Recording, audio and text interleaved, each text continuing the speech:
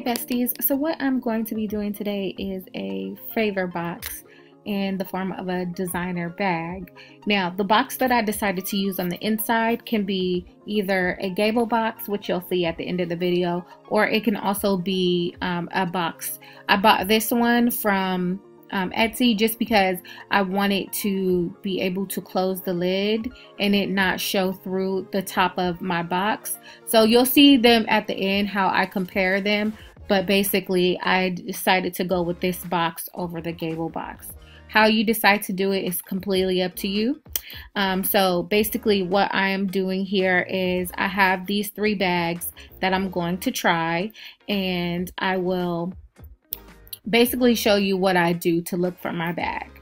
I normally just type in, let's say if I want a Gucci bag,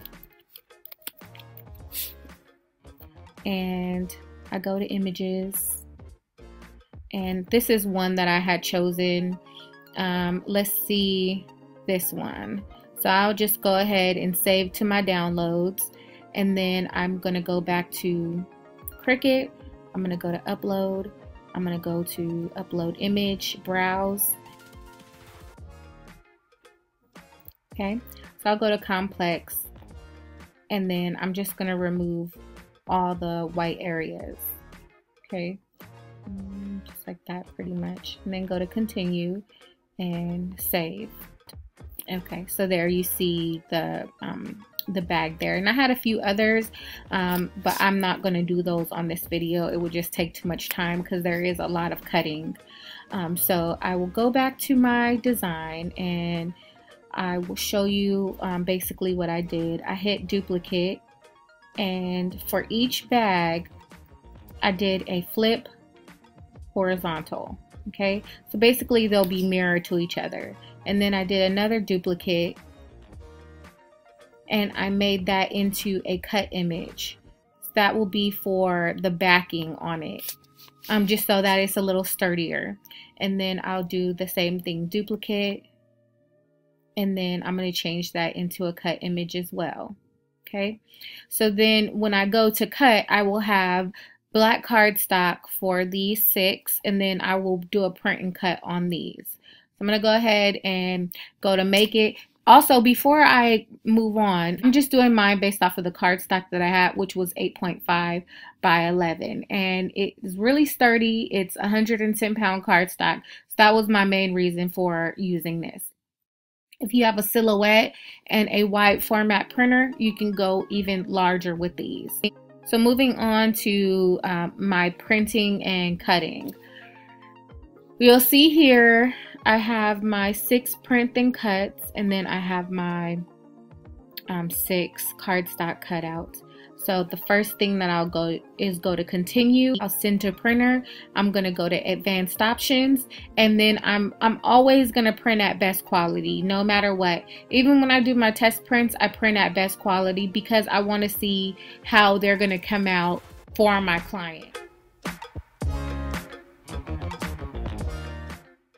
When I use 110-pound cardstock, I always use craft board as my material. So if you don't see it, all you have to do is browse materials and then type in here craft board.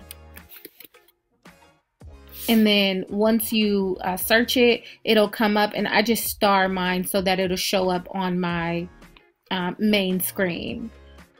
Okay, so now I will go ahead and start with my cuts.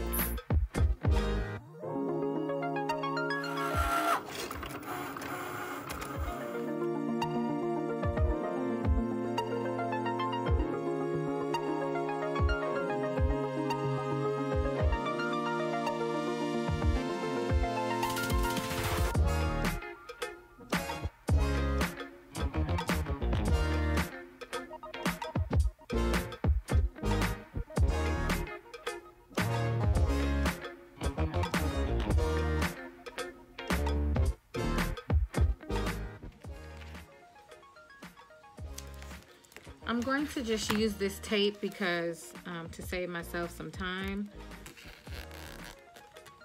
You can use glue if you want to, but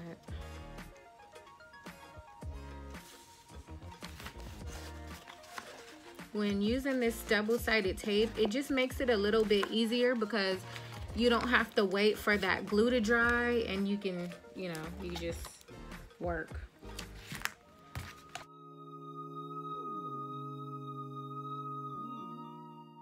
This is permanent tape, so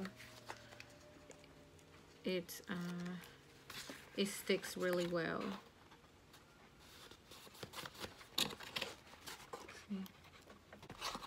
I use these for chip bags as well, and other treats for people who order from like Etsy or from my website. Like, I pretty much assemble them, and then I put the tape right there, and then that way they could stuff the chips in there and then peel off the thing, and they're done. So this tape works pretty good.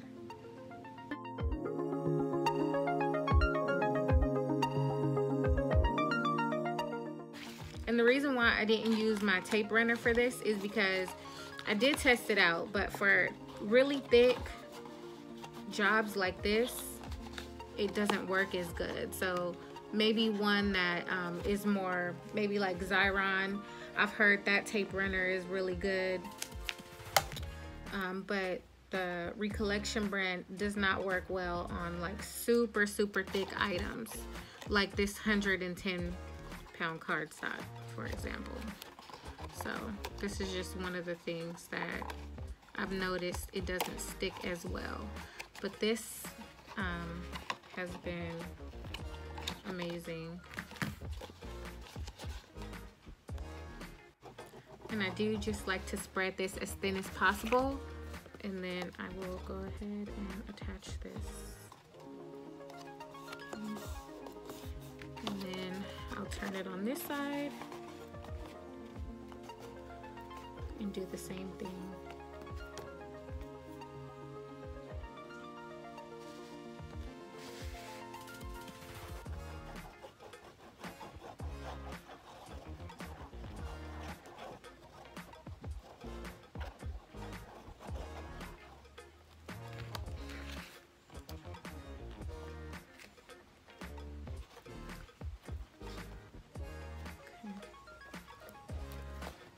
I am going to let this dry. Okay, so here is how they turned out.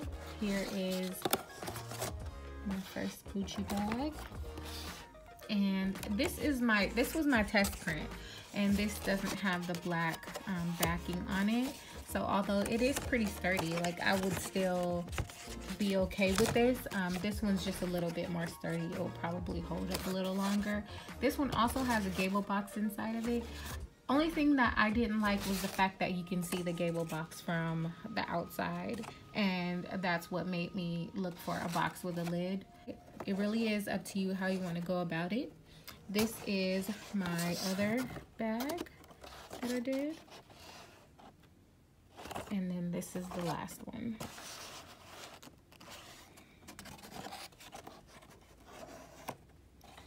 So if you guys have any questions regarding this video, please let me know down below in the comments. I thank you as always for watching, and I'll see you in the next video.